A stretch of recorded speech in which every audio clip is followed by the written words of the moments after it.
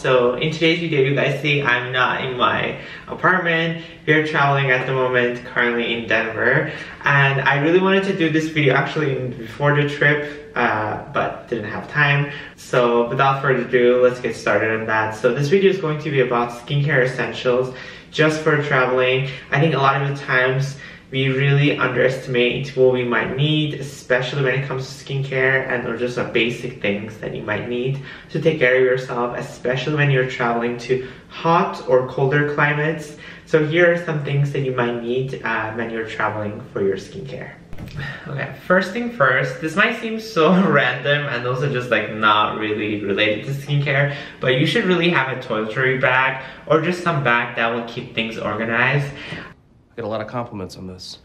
I have been taking a lot of stuff, so don't judge me. So I have like 2 bags with me, but I feel like if you are just one person or just don't need a lot of stuff, you can just have one and you'll be fine with it. This is something like I think I got it at the Curology event. They gave it to me. It's a clear bag. It's kind of nicer because you can see everything in it and you will know what to get, but this is also not bad either. So I would definitely recommend some toiletry bags so you can keep everything in one place and you never have to worry about what you're going to need for your skincare. Okay, other thing that starts at the top of the list is obviously sunscreen. So even if you are at a colder climate, you're still going to need sunscreen. So I would definitely like highly urge you to pack at least small sunscreen for your face, because even in that colder climate, you might be just wearing, you know, layers, but you still need to take care of your neck and your face. So I would recommend just like small sunscreen like this, you know, so it's travel friendly. It's not over 100 milliliters or gram, whatever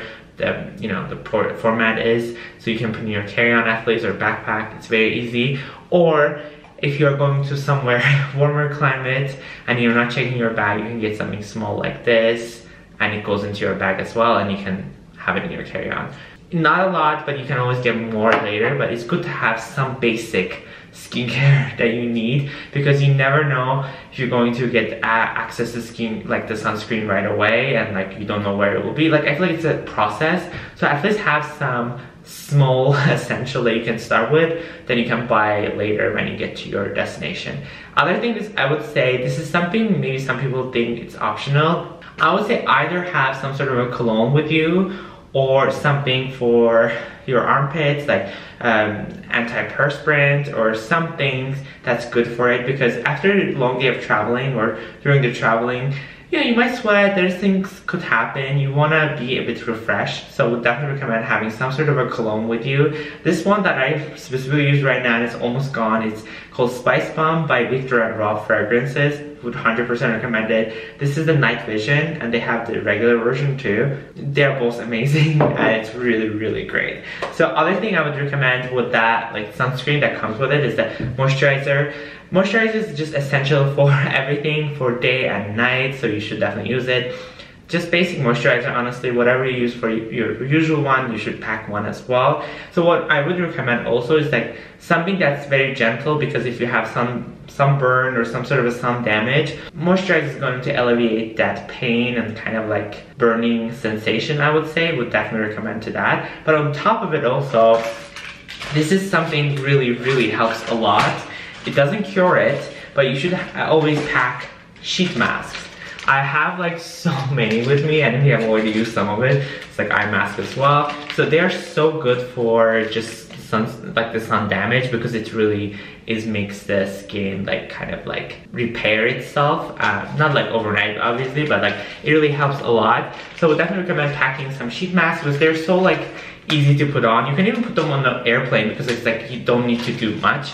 You just have to make sure that your skin is clean and hands on top of it. I know this is not ideal and would not recommend it on a daily basis, but if you're on the go, if you're like road tripping, or if you're on the plane for an extended amount of time and you don't have access to water to wash your face with a cleanser, just get some, you know, the skincare wipes or the makeup remover wipes or some sort of wipes, because not all of them are terrible, and I only recommend this when you don't have access to washing your face with a cleanser. Otherwise, I would not recommend it. There are some of them that are very moisturizing and stuff. These are from the hotels, like I'm just using as an example. You can use them, then you can apply your like the sheet mask or any sort of mask, because you don't want to put a mask onto a skin that has sunscreen or other products on it, it's not going to be effective. It needs to be cleansed really, really well. And other basic things I would say is like, you know, obviously if you have like contacts or anything like that, you should keep them in a bag like this. And have your small products that you don't use all the time, like, you know, some spray that you would use for bug or something like that, or some allergy stuff, just keep it in here. And on top of it, this is not directly skincare, but some things that I use, like especially for teeth whitening, let's just say you want to make sure that you want to keep your teeth in the best shape as possible. Maybe you have a photo shoot in the destination, or you want to look as presentable as possible. Definitely carry one of these like teeth whitening strips. They don't cost a lot, and you don't have to use this brand. They're even like sell at like Walgreens or CVS, like Crest teeth whitening strips. They work like magic, guys. Magic. Like after you brush your teeth, for the next day, you can just put it on and like overnight, like not overnight, like that night, then the next day your teeth will be like sparkling. You can even try it like multiple times. Would not recommend it too much though, because it will affect your teeth a lot, so, and you will become more sensitive. And a few more things I would recommend, and it's just like, these are basic things, like these are very like, you know, you just twitch the hair, depending on where you have hair that you want to just get rid of right away. I especially use it a lot for nose hair, and sometimes I feel like, because you can use a lot of trimmers or stuff for the nose hair, but I just clip it like this, just pull it. It hurts quite a lot, would say that, but would definitely recommend it if you just like, you know, need some long hair that's popping out, and just like pull it out, would work amazingly.